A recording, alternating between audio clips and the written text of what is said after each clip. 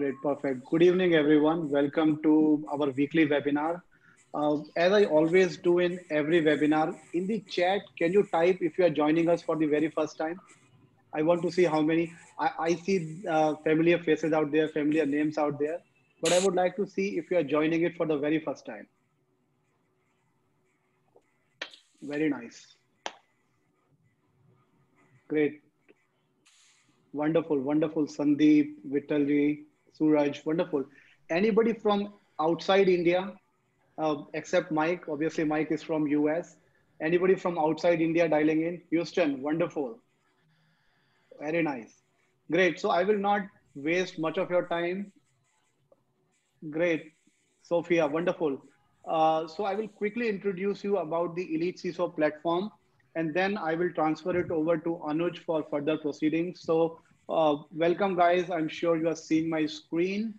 And Elite CISO is a community that we build. It's a collaboration platform, which is for CISOs and by CISOs. As I always say, we are practicing CISOs from the industry who have started this initiative for industry collaboration and with the two prime objective in mind. So primary objectives were driving collaboration and sharing knowledge, right? Those were the two things which we had in mind while we started this whole initiative. And how we share knowledge, we do multiple things. If you go to the website, you will see that we record these weekly podcasts where we invite CISOs, the practicing CISOs from industry, and we talk about different subjects, whether it is security awareness or threat hunting or cloud security, insurance. So there are multiple topics that we talk about from the practitioners, and we share that knowledge on our website, on our YouTube channel. Apart from that, we do highly discounted trainings, right? Because we see that the formal trainings are very expensive in the industry. If you go for ISO training, it's like 30,000 bucks and all, and CISSP even more than that. So we try to bring discounted, highly customized training for our members. So ISO training is like 2,000 rupees. This already started from 25th July. And the other training which we are bringing is on CISSP, which is starting from 8th of August. It is again highly discounted for members. So if you are interested, you can go ahead and register for this training. And apart from that, we do multiple events like the webinar you are attending today.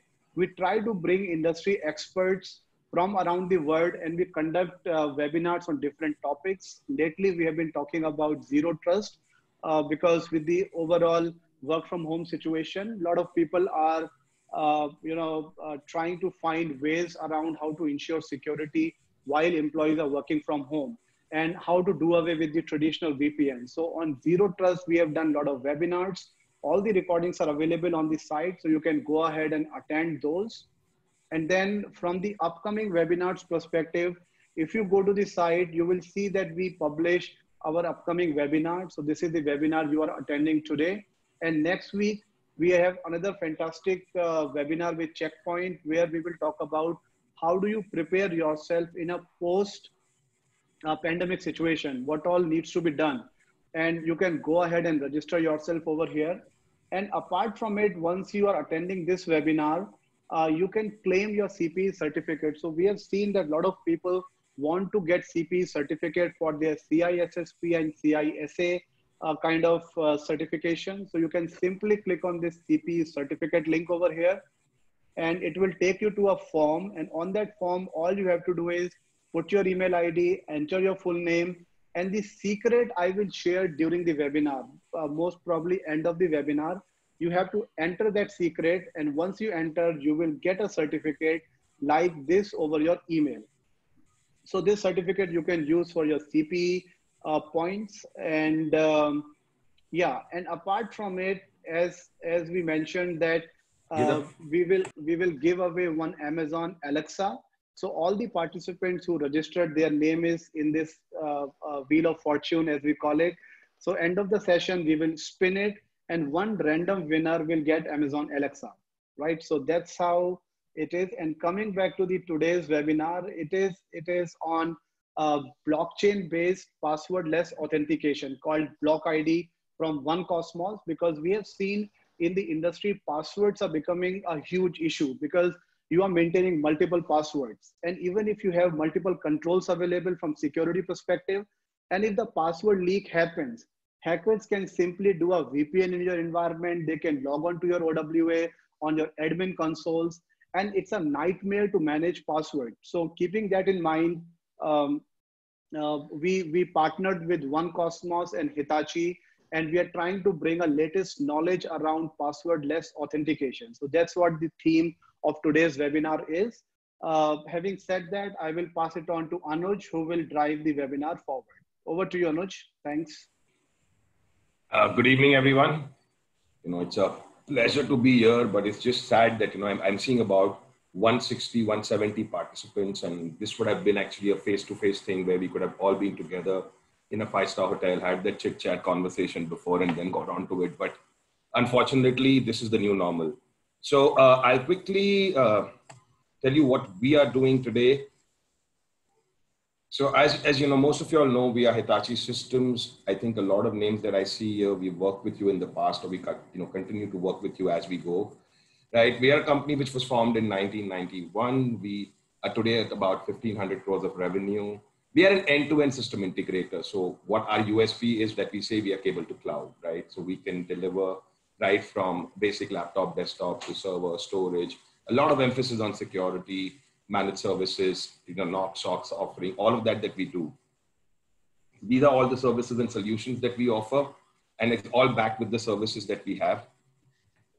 Some of the vendors that we carry, again, these are all leading vendors. So there's always this question mark a lot of people ask that we are Hitachi, and are we only selling Hitachi storage or Hitachi products? No, we are a system integrator, and we sell, resell, integrate end-to-end most of the leading brands across the world. Right. And what are we doing here with One Cosmos? So it's our endeavor. It's been in the last 3 to 4 years, we've always tried to ensure that we get best of security products into the country. And we ensure that we back it up with our technical capabilities, our sales capabilities, and offer this to platform to customers like you. And as you know, sometime back, Vikas mentioned zero trust. We're talking about identity management. We're talking about identity threats, most of the cyber frauds, if you have been following in the last 4 or 5 months, is all about how passwords have got compromised, how the two-factor has become weak, and identity is becoming more and more important, and as the backbone being compromised. So the entire solution that we are offering is something around that, and I would not want to steal the thunder from Mike because he's actually been working on this presentation for a while. So he'll probably cover this in depth. So again, it's a 4-month-old association. We signed up with them in March, and already we have about 65 active engagements. 7 customers are getting onboarded as we talk. Right? Just some of our customers, again, we cater around all the domains of business, government, BFSI, PSU, manufacturing, IT, ITS, retail. What the slide shows actually is because as a system integrator, we are cutting across different business verticals and we are cutting across different businesses. We today really understand what the challenge is. And the challenge, believe me, is very different in different business lines. Business lines which are B2C have a very different challenge today. A B2B has a very different challenge.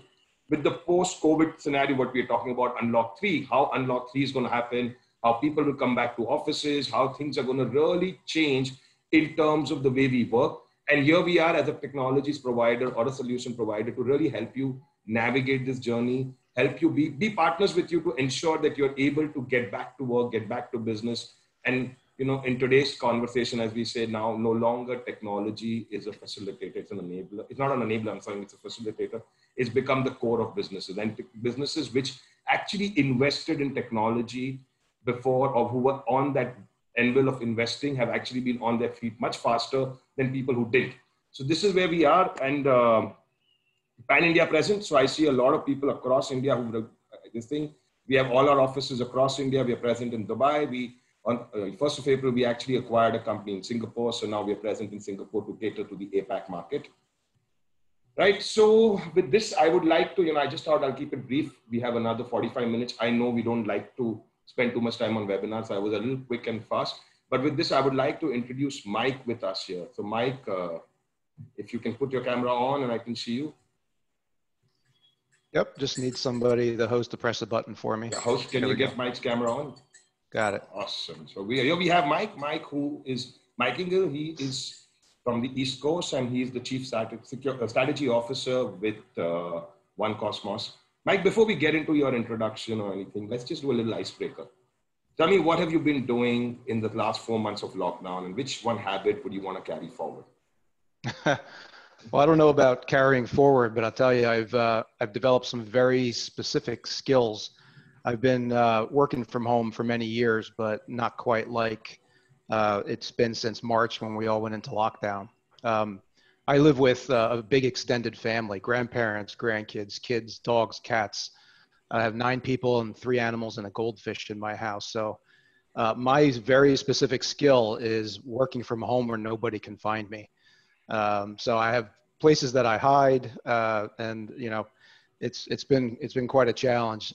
And I'll just set the stage now for the next 45 minutes. There is a good chance that somebody will hear a baby crying, a dog barking, a wife screaming. It could happen. So it's all part of the ambiance. But I'd say my very specific skill is hiding, just so I can get work done. And I'm sure everybody can relate because it's this new normal's been kind of crazy. Yeah, it's the new normal, you know. So for ambience, we have the cats and dogs and the household members. Earlier, it would be a nice, good-looking MC who would come for ambience, right? Things have changed. These are the new normal. Right. So tell me, Mike, what is the one quote which resonates with you, or which is the one quote which is your favorite? Yeah, there is one. It's from James Cameron. Everybody knows he's a very famous movie producer and even sea explorer, done some great things in his life. And this really resonated with me when I heard it. And it's relating to the balance between risk aversion and risk taking. You have to balance the two, right? It's what we all do, especially as cybersecurity practitioners. How do you let people in a safe way that doesn't let bad guys in as well? But he said very specifically that luck is not a factor, hope is not a strategy, and fear is not an option. And very specifically on that hope is not a strategy, I'm going to be introducing a new term that I think everybody here will relate with that ties back to that quote very, very intimately. So over to you, Mike. Go ahead and introduce that term, and then I think post this, we can have a chit chat again. That sounds great.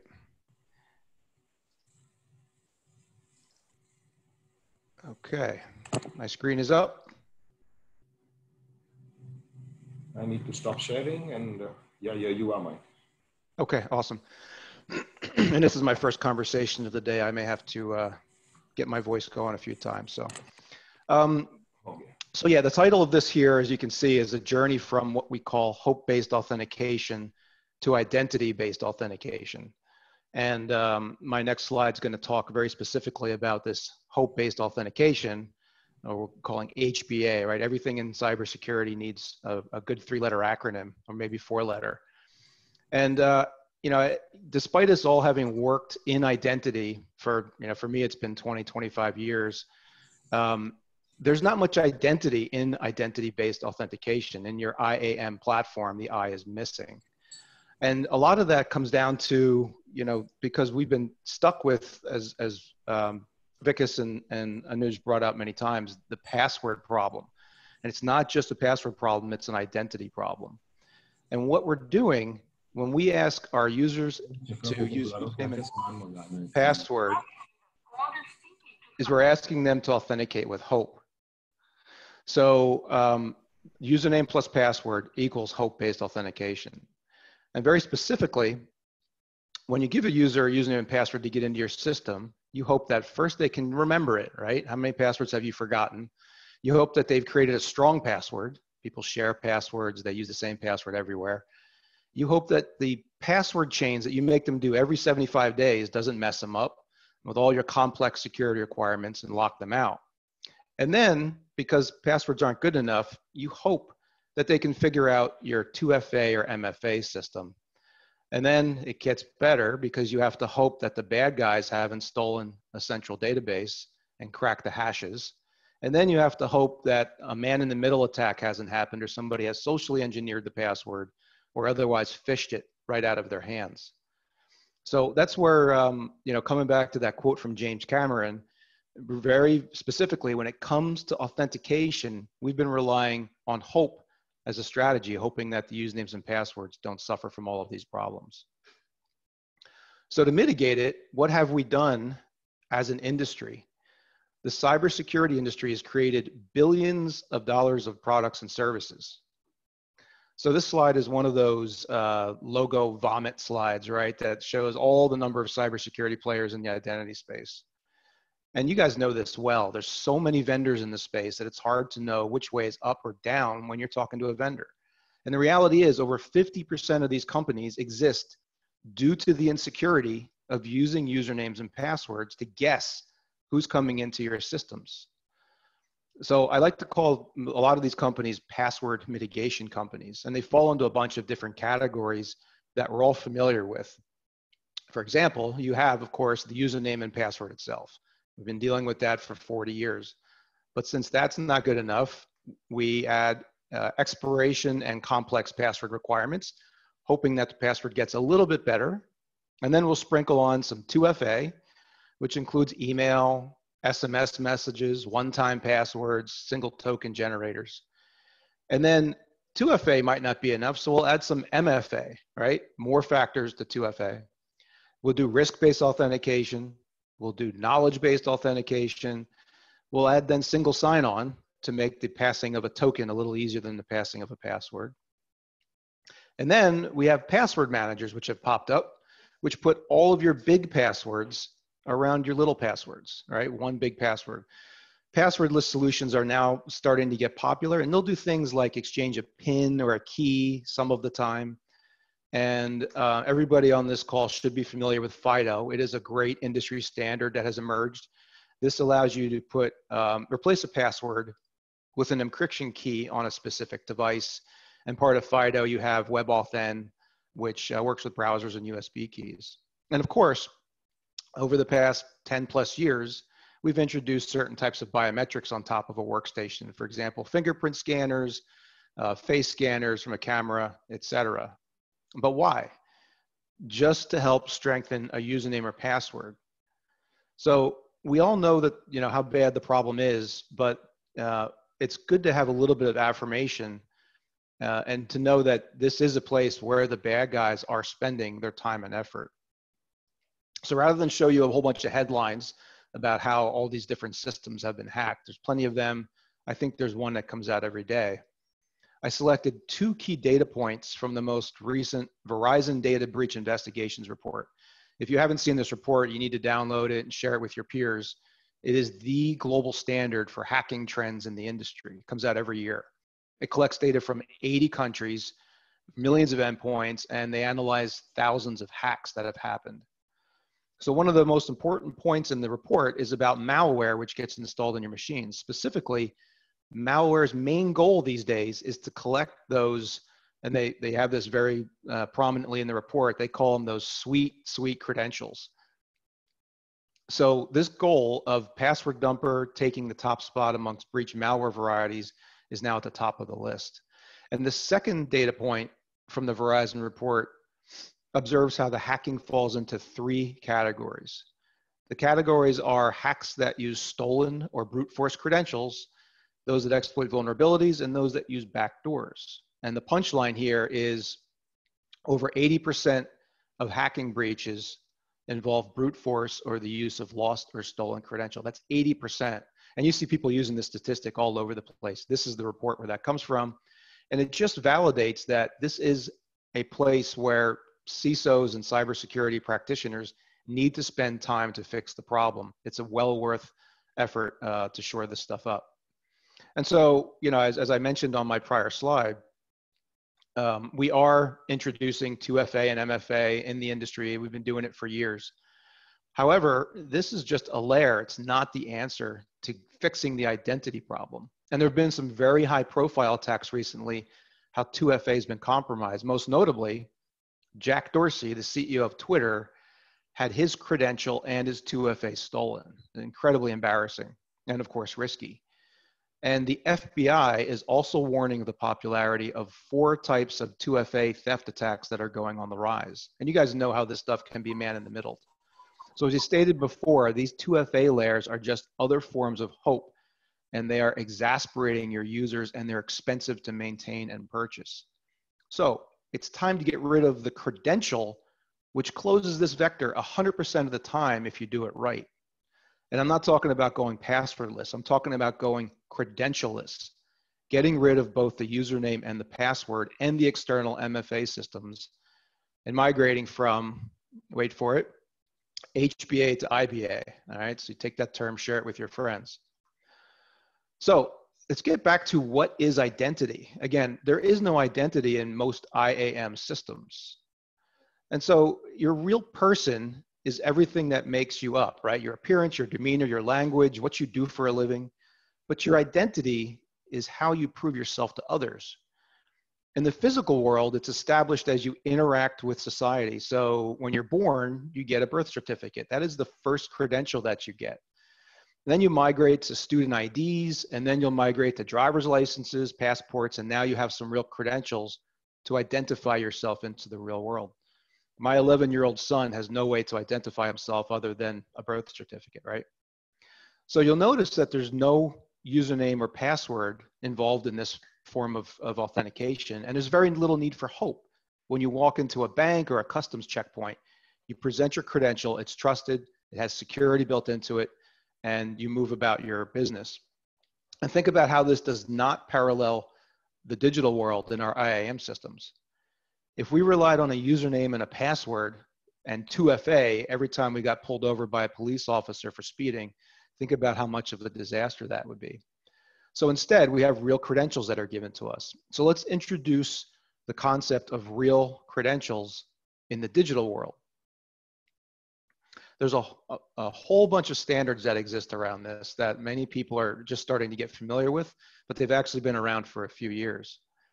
So the two areas where identity standards are getting very prominent and popular are identity proofing and identity usage. And you'll find that lots of companies are starting to use bits and pieces of this language in how they describe their products. For example, many MFA companies will say their product is NIST Authentication Assurance Level 2, AAL2, and I'm going to talk about that standard specifically in a minute. So they're authenticating strongly, but they're not dealing with the identity component. So my point in all this is that there are key pieces in an identity strategy that exist out there and are standards based and let you know who is really at the other end of a digital connection. And we're not the only ones saying this, right? We didn't make this stuff up. So you're seeing this language come out of government RFPs, and also the big boys like Microsoft and IBM have been all over a concept called decentralized identifiers that I'll be introducing here in a minute for a few years. And they're all trying to figure out how to work it into their IAM solutions, but they haven't tied it together in the way that we have. So here's two examples from the FIDO Alliance and Gartner. Right, FIDO has become one of the most well-known technologies for using keys instead of passwords. They don't introduce identity. I'll cover that right here in a minute. They basically turn your username and password into secrets that you store on a secure hardware device like a YubiKey. And this obviously has many benefits over a username and password, right? It's more secure, little less friction. But then again, this authentication scheme does not actually identify the user. So in a recent paper this April, the FIDO Alliance started introducing the topic of identity in the identity and access management process, which is kind of ironic. And you can see here the three pillars of IAM, identification, authentication, and authorization. The FIDO covers the A here in the middle, and they prominently call that out, but not the full part of the EID scheme. And other organizations like Gartner are also acknowledging this as well. So this is a FIDO quote, that FIDO Web Authent does not provide any details about how the user can be identified. And as I mentioned, Gartner is also using this language in a lot of their research and papers. They're saying the same thing. So in this recent paper, they acknowledge that this whole identity thing is actually pretty important. And those aren't their exact words. I might be paraphrasing a little bit. They stated that there is a growing trend toward orchestrating identity proofing. So let's take a look at how you take these standards and apply them to an IAM stack for both your workforce and your customers. And I know we're here to talk about passwordless, and this is where this all comes into play. So when you tie identity together, your flow will look something like this. The first thing that you'll do is enroll an identity. And more specifically, you let someone enroll their own digital identity into an identity vault or safe via an app on their smartphone. So everything in an identity safe is highly encrypted, and the user's private key stays in the secure enclave on their phone. This enrollment process that we do follows the NIST 863-3A standard for identity proofing. In Europe, there's a similar standard called EIDAS, and almost every country follows these principles in some fashion, and many of them come back and reference this NIST standard.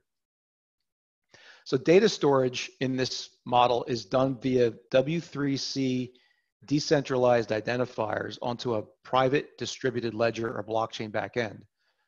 So as you all know, blockchain and distributed ledgers are immutable, they're highly secure. We've designed ours in a way to support rapid transaction execution. And again, this isn't a public blockchain, but this can only be achieved with this type of technology for storage of data in a safe way. No data in what you're seeing and anything I'm showing you is enrolled in a central database. It stays with the user and under the user's control. So the second thing that an identity-based authentication system can do is allow the user to be authenticated across any number of user settings using identity tied back to their real biometrics. So in any situation where it's important, you can ascertain, is this person really who they claim to be? Not do they have a username, password, and MFA that matches something that was set up 2 years ago. So the use cases here are endless, and I'll cover them in a minute, but it could be getting into a building, going through an airport, logging into a website, logging into a Windows workstation, et cetera, with your identity, and it's all contactless as well. So the third thing that we do is provide a requesting party with credentials. So this standard has gotten a lot of traction recently given the COVID situation and how people can have a COVID clear credential. I'll be touching on that as we wrap up towards the end. But the idea of a verifiable credential isn't just who this person is, but it's do they have a certain attribute to them? For example, do they have a degree from a university, or do they have, in Vicus's example, a certificate from the EliteCISO organization? And you can give this to somebody in a cryptographically secure and digitally signed way that does not require you to go back and ask the issuing authority if it's valid or not. And I'll show you an example of that, as I mentioned. And the point in all of this that is extremely important is everything that happens inside this type of architected system requires explicit user consent. The user's involved in the enrollment, the sign up. Every time you authenticate or every time you verify a credential, the user must use consent because they have control of the private key. So this is a very critical design and operating feature, and it's also in line with all the evolving compliance requirements relating around PII, so your GDPRs, your CCPAs, et cetera. And the final point in all this is the reason why we are all here, right? It's to solve problems. So there's all kinds of corporate use cases for better access to physical and digital systems, logging into logical resources.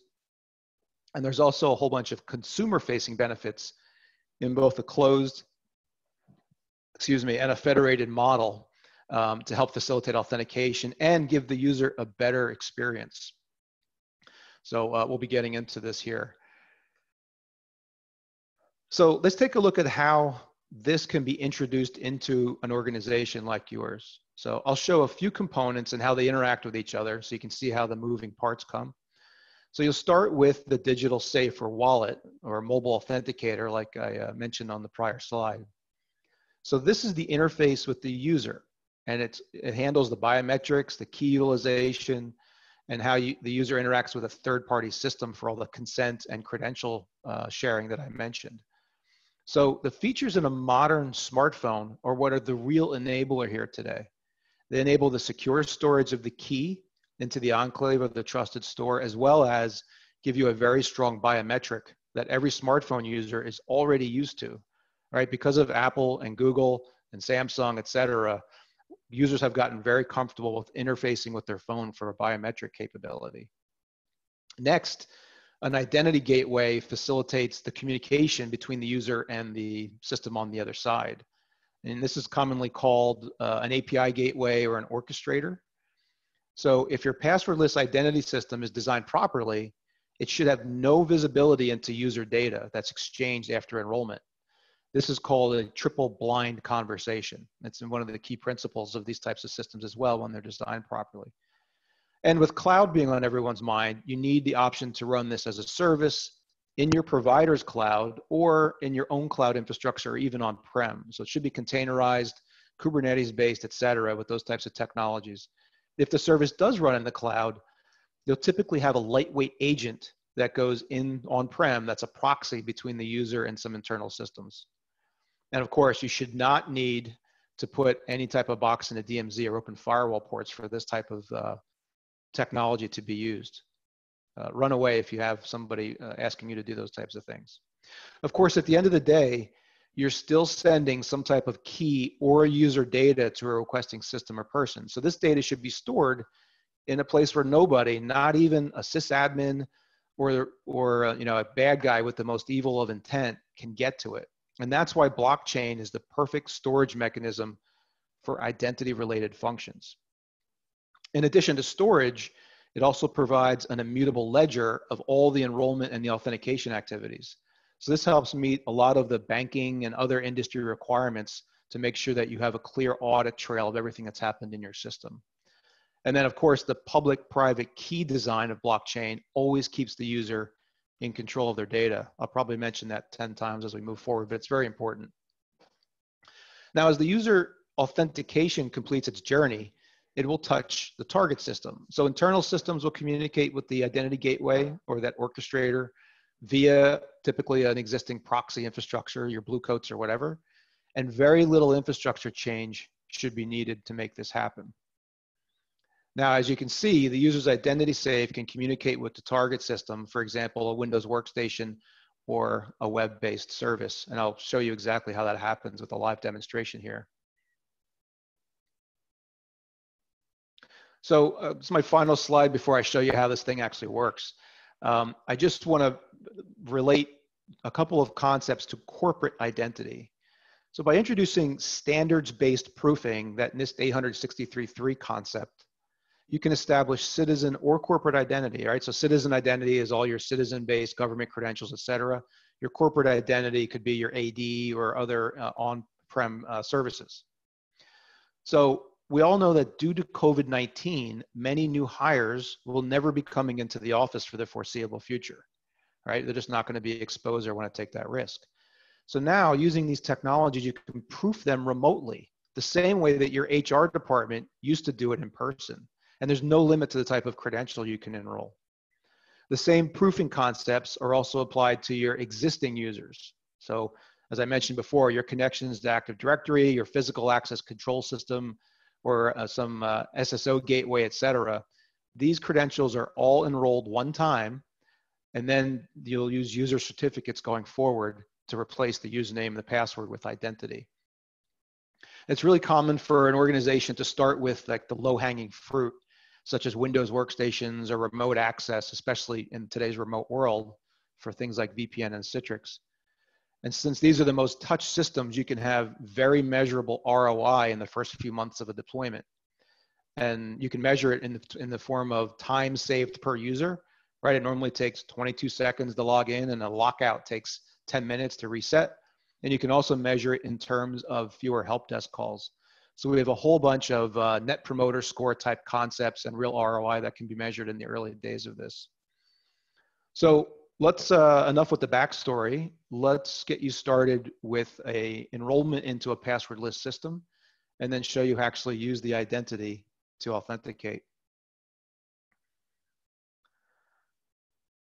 All right, so what we're gonna see here is our friend getting invited to participate in the passwordless identification system. So we are emailing them into their corporate email a QR code. This QR code is an invitation to install the app. This app could come from the standard app stores that are out there, or it could be an internally branded and pushed through an internal like MDM type app store through a mobile iron type environment. So the user will get taken to the app, install it, and then the instructions say, scan the QR code a second time with the app itself. And what this does is links the app back to the user's corporate instance of the application. So now they're bound. And what happened behind the scenes here is a decentralized identifier has been created and given to the user, and his private key is being established on his phone stored in the enclave. Now, we're going to start introducing a bunch of credentials. We're going to start with an Active Directory credential. This is the same way you would log into a VPN or Citrix. So type in their current AD username and password. Now, behind the scenes, what's happening is this AD username and password is being exchanged for a user certificate, and we actually are emulating a smart card with this process. That user will never need to use this AD username and password again. They will just rely on the smart card certificate. Okay, now let's introduce some other credentials. We're going to start with what we call our live ID. This is a real biometric.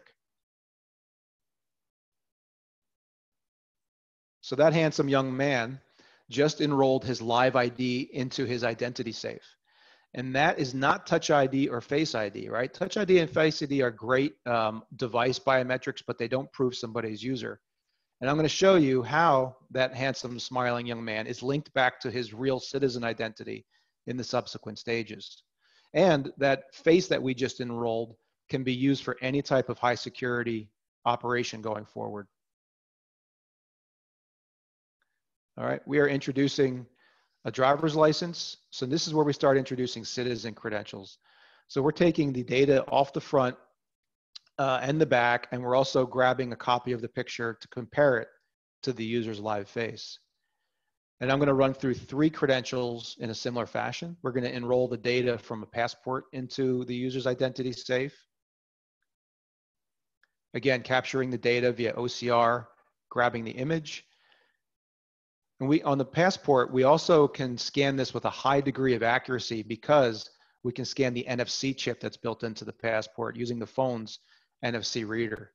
And the key here for that is that NFC certificate is digitally signed by the issuing authority, so you can trust it. And it gives a very high-res photo. So I'll also point out that all of this data is being done in memory on the phone and scanned, and the biographic information is being written to the user's private store. So none of this is ending up in a central database outside of the user's control. All right, the third credential we're scanning here is the Aadhaar card, using the similar concept.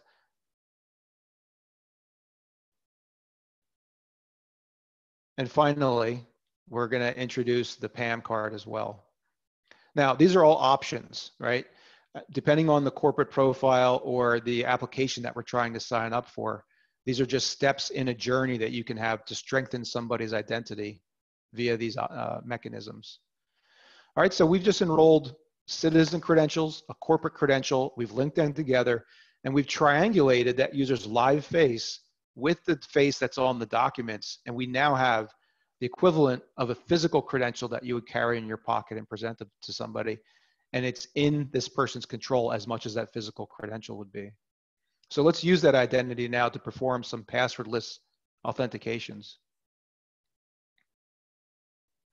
So this is a Windows workstation, and the user experience is typically brokered by the scanning of a QR code to initiate the handshake. And this is that triple blind conversation that I mentioned before. So instead of the username and password, the user now has the option to do passwordless login. They will scan the QR code with their mobile phone, provide their real biometrics on first login, 100% undeniable proof that this is the user, and they're in without touching the keyboard. Now on subsequent logins, let's say this user locks the workstation, they can receive a push message and use Touch ID, right? It's completely customizable on what level of friction that you want to have. You don't need to use live ID every time after the initial login. Now that the user has logged in, we are going to go to Okta and present their Okta username or Okta credential, so we don't need to use an Okta username and password. And while Okta is a phenomenal single sign-on gateway, it still requires a username and a password to get in, mostly when you're accessing it remotely, right? When it's not coming from within the corporate network. So here the user will enjoy the same experience. Using our IDP, they will scan the QR code, their token is given to Okta, and they're logged in without a username or password. Touch ID is presented in this example. And now they can go launch Slack or whatever other application is behind the Okta SSO portal. All right, so I'm sure you're seeing the benefits already and the wheels are turning in your mind, but let me focus on a handful of real benefits behind the scenes as you move from hope-based identity to identity-based authentication. So a couple of the immediate benefits are, first, obviously, you're getting rid of the username and password and all of the problems that we had around them. There's too many benefits to state here, but the second benefit is continuous identity verification. Every time the user allows their identity data to be revealed, you have the option to check that real biometric. And we're not just talking about Touch ID and Face ID. So that brings me to the third benefit. You can always use the real biometrics to strongly reestablish their identity. And so we all know that people lose phones, they break, etc. And there is a identity recovery mechanism based on another industry standard called BIP39 that allows you to reestablish this identity and relink it. And you also need to keep in mind that Touch ID and Face ID are very reliable. And of course, Android has all of its flavors that are very similar. But again, they're not identity. And what can happen is something that you need to check with your authentication providers is, what is the protocol when a spouse or a child adds a fingerprint or an alternate appearance to their phone? You can no longer trust whose thumb or face is coming into the phone. So you need to go back to identity and reestablish using real biometrics. And if you have this type of standard-based system, you can do that. And I'll give you a real-world example. I'm a Bank of America customer. My Bank of America app uses Face ID to let me log in automatically. If somebody else comes to my phone and puts their face on it, Bank of America app detects that. It does zero-knowledge checks of the app and says, you know what, your Face ID has changed. I don't trust it anymore. So they make me put my username and password back in, taking me back to where I was 6 months ago. Instead of doing that, using a biometrics-based blockchain system, I can just say, you know what, I need to see your real face again, and then I'm going to let that Face ID be reestablished and linked back to your Bank of America identity. So lastly, using the decentralized identifier, you don't have to rely on a central credential database, and you have a safe place to store all the private keys and biometric and biographic information in a place where only the user can access it. So those are a couple enterprise use cases, and I'll give a few more examples of those in a minute. But let me give you an example of how your customers can go passwordless without friction. All right, so this is an example of Chase Manhattan Bank, one of the largest banks here in the US. Let me back this up a little bit.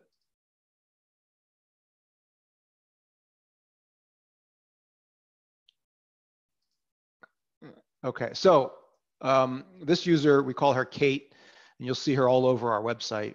She has already established her identity with the bank. Right? Every banking customer has already gone through KYC and get checked for anti-money laundering and all that. They have a very strong identity already. So you don't have to reproof them. You just need to link their existing identity into their BlockID identity safe. And of course, this could be private labeled for Chase, or they could use our SDK and use any of the components. So what Kate's going to do here is type in her username and password.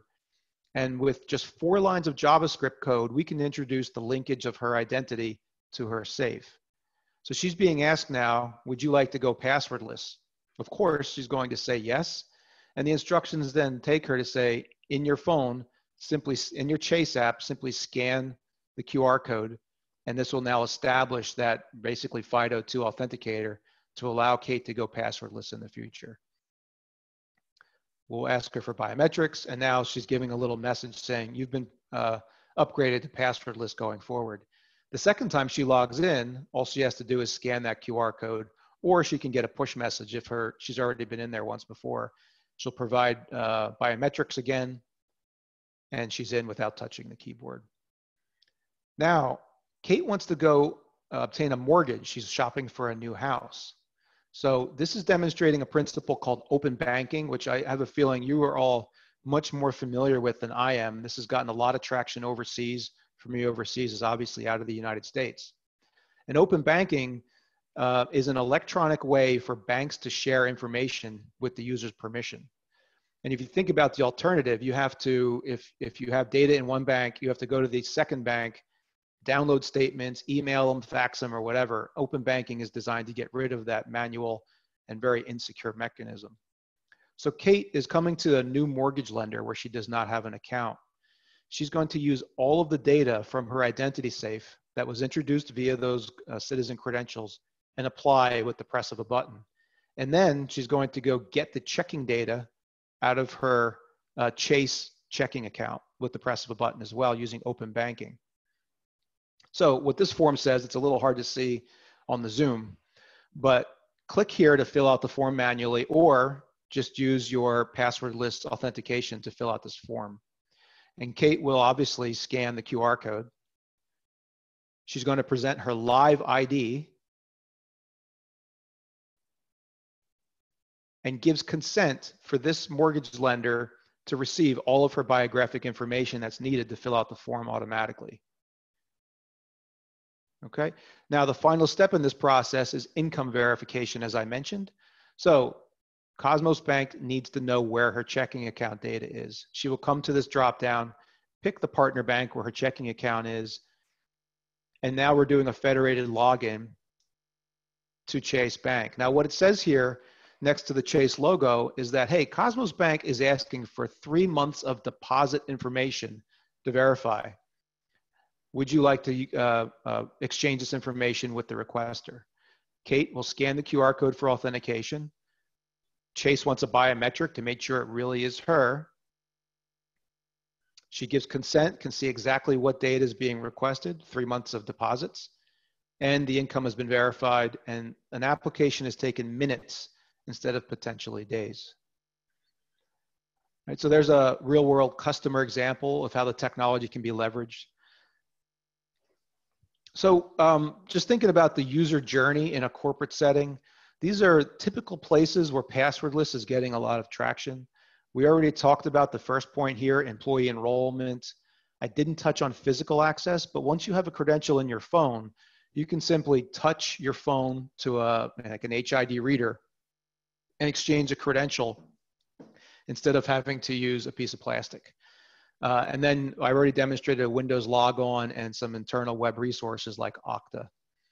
So I'll just show 2 more short examples, a Unix login and a password reset. And the reason I want to show these to you is once you have identity, you can start to add different types of what we call user profiles into that identity. So a second type of profile could be an administrative account, right? So it's very common for you to have an administrative account to get into privileged systems.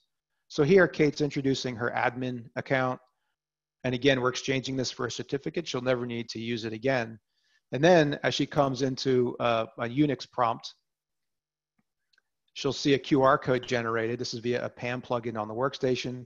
She selects her admin profile, authenticates, and she just logged into an SSH session without having to touch the keyboard or a username, password, or SSH key being exchanged.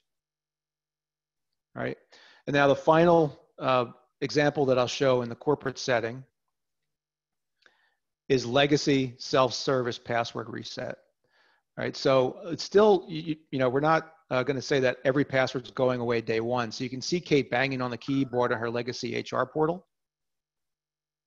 So she'll come into her app, click on a password reset button, pick the profile in question that needs to have its legacy password reset, introduce her new password, introduce the live biometrics,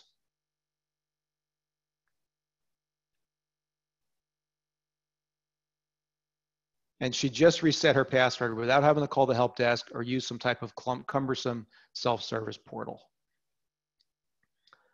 Right, so just a time check, Anuj and Vikas, I have one more example just to run through how a verifiable credential can be used in a COVID-19 scenario.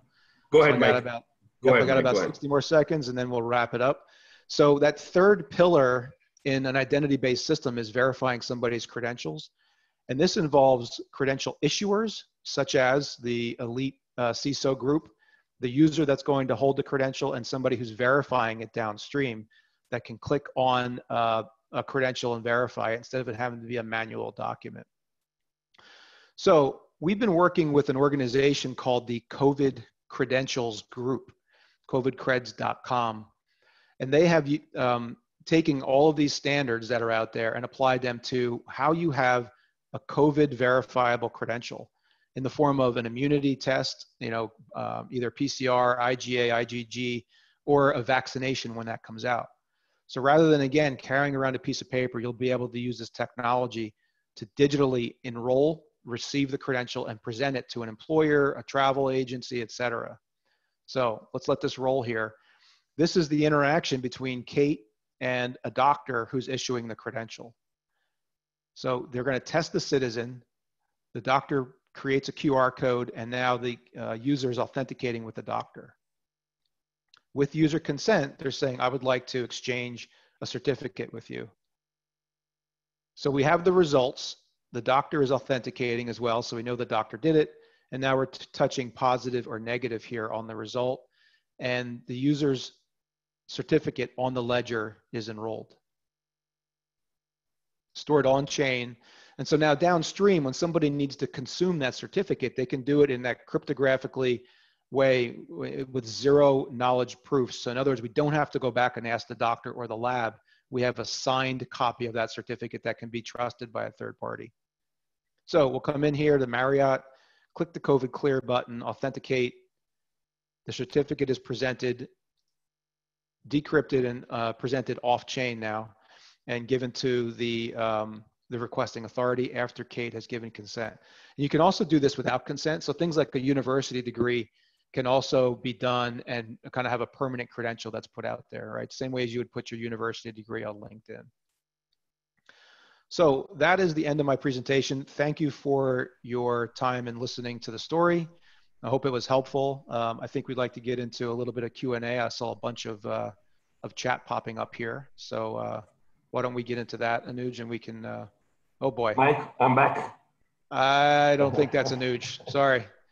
So hey, hold on. What's your username, please? I know my password, and I think everyone else knows your pass123. Exactly. No, thank you. So hold this on, is let me how send. easy. Yeah, exactly. Let me send you a text message and verify you. Okay, so guys, I think we have Rohan Pinto as well, the CTO for One Cosmos here with us. Rohan, can you switch on your video as well so that we can do the question and answer together? Sure, Anuj. Excellent, Rohan. So if you could do a quick introduction about yourself, and then we can take the Q&A. Excellent. Hi, everyone. Good morning and good evening, depending on which time zone you are at. So I'm Rohan. I'm the CTO at One Cosmos. I've been in this crypto IAM space for over 25 years and been working with Mike and the likes for a very, very long time. So if you've come up with any questions that you have, I'll be more than happy to answer it. So Rohan, the first question that has come to us is how easy is it to integrate into your existing setup? Because it's a new way of doing authentication, and we're talking passwordless and something that we've not done over the years. Now, how easy or how difficult is it to integrate? And this is for both Mike and Rohan, both of you. Sure. So, with typical IAM solutions, right? Implementation or integration takes sometimes from a couple of weeks to a couple of months. But the way we have orchestrated the platform, which is a cloud-based service, it's a SaaS service, and integration with any existing IAM system, be it your Windows login or be it your Unix login within your enterprise, or even physical access to your systems, and integration with web applications using standards like SAML or OIDC can all be done in a couple of hours, depending on the kind of data sources that one would need to tap into. So implementing a platform or solution like this within any organization is a matter of, I would say, a day or 2 days effort at the max. All right. Now, how, if I have the different MFA solutions already present, in which most of the customers here have, either we have a one-time password or we have, an RSA token, or we have something which is already present. How do I replace that? we wouldn't say you would want to have to replace it, right? I mean, it's very difficult for any organization to cut off from one and go to another altogether. So we typically deploy in a tandem approach, which means that you would give your users or your employees the choice of logging in the traditional way using MFA, which is probably a user ID and password and an RSA token, but also parallelly have the ability to just scan a QR code and log in, or parallelly have the ability to log in using your live ID or biometrics from your device. And what we have seen, the pattern that we have seen with most of our customers is that users tend to transition from one to the other over a period of time. So that makes it easier for people to also adopt and get used to a new technology or a platform rather than having a overnight cutover from one to the other. Excellent. Now, the other thing, Rohan, which is extremely important is, why is blockchain used here? Just because it's cool? Just because, you know, people are talking about blockchain? Is that what you've used blockchain here? Or it genuinely has a reason blockchain to be used here? Okay, so the fundamental... Or the Ps love it. Yeah, yeah, I mean, cool factor is one of the factors, right? But cool is not the reason we have the blockchain out here. What blockchain brings into the picture is the ability for your platform or for your system to inherently trust the ecosystem at the core. For example, when you've got a digital transaction that has been logged onto the ledger, you now have got an auditable trail from the time the user enters the building to the time the user logs onto his workstation, or to that point in time the user performs some transaction within the organization's network. Today, there is absolutely no way for you or any organization to validate that the person who entered the building by scanning a badge at the door is the same person who actually logged on to your Windows desktop or to your corporate workstation, who again actually is the same person who might have performed a transaction on some kind of a trading platform that you might have, or some kind of ecosystem or your corporate assets.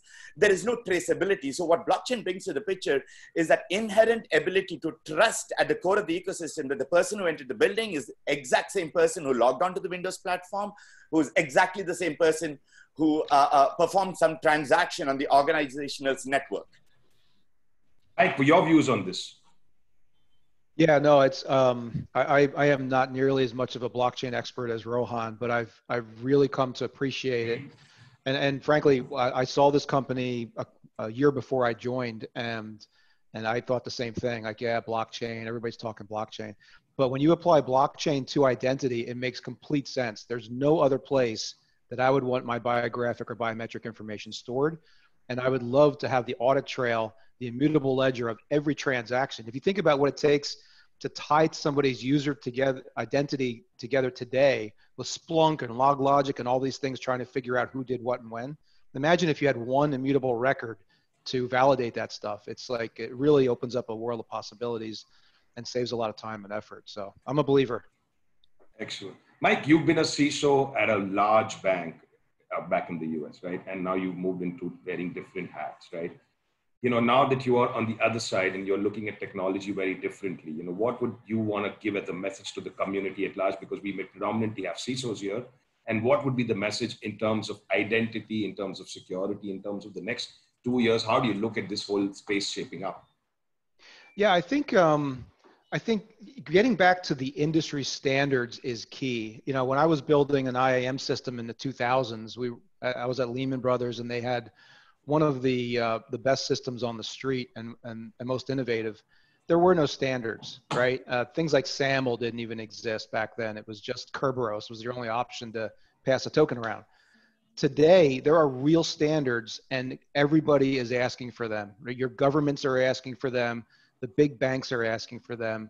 So let's figure out how to work those standards into your system. If you stick with standards, you'll avoid vendor lock-in, right? I don't want to sell a solution to somebody that can only work OneCosmos and BlockID. So I think we'll probably be sharing this presentation out. I would recommend that everybody get very familiar with them. You know, set up the Google News alert for the various identity standards that are out there, and just stay in the loop, because it's happening at a tremendous pace. And, you know, we all have to get our feet wet a little bit on this stuff.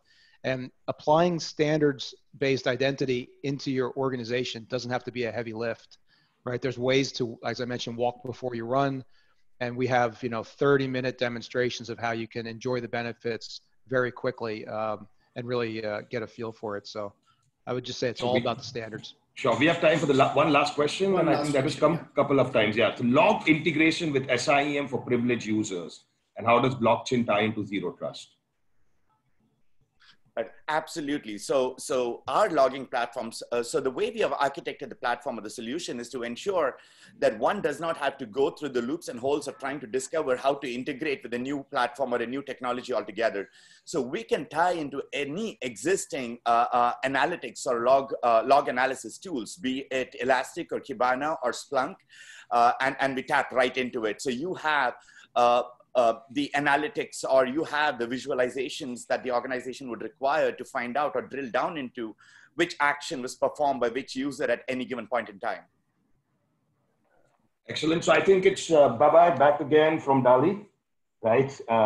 Thank you very much for everyone joining this show. And Vikas, it was a great effort for you to get us here and help us, really rekindle this whole space of how you manage identity or you run identity, right? And this is not Anuj talking, this is someone else.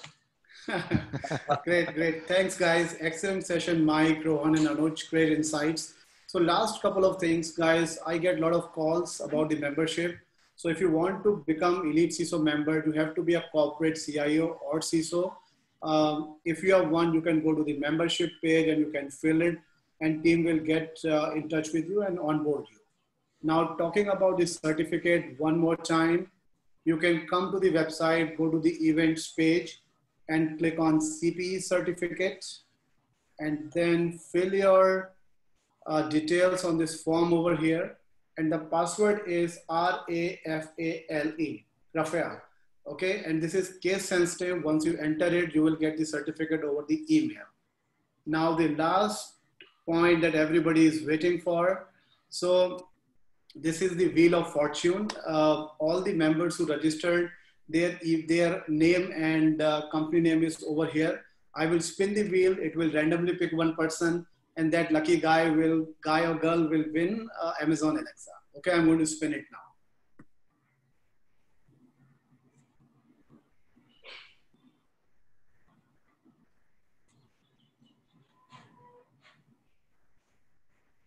Okay, let's see. Great, Abhimanyu Yadav. Great, Abhimanyu, are you here in the webinar? So you have to be in the webinar to claim your win. So type yes in the chat window if you are here. If you are not here, I will have to spin it all over again. No, Vikas, we can spoof the identity. Oh yeah, why not? It is linked to blockchain. Great. So Abhimanyu is not here. I'm going to remove him and I'm going to spin it again. Let's see.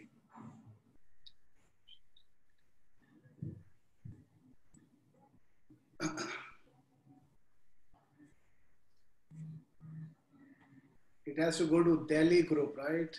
That's what has Preetham Gautam. I think you are attending for the first time. Type yes if you are here. If you are not here, I will spin it again. I don't think you are here, so I'm spinning it again. Because I think Preetham is here. Because he's here. Okay, let me see. I did not see the chat. Okay, more chat. Oh, where did the chat go? So Preetham is there, right? Okay, that's fine. Perfect. Okay, Preetham, so I will get in touch with you and we will ship the Amazon Alexa to you. Thanks, guys. Bye for now. Signing off. Thank you, everybody. Thank you, everyone. Take care. Yeah.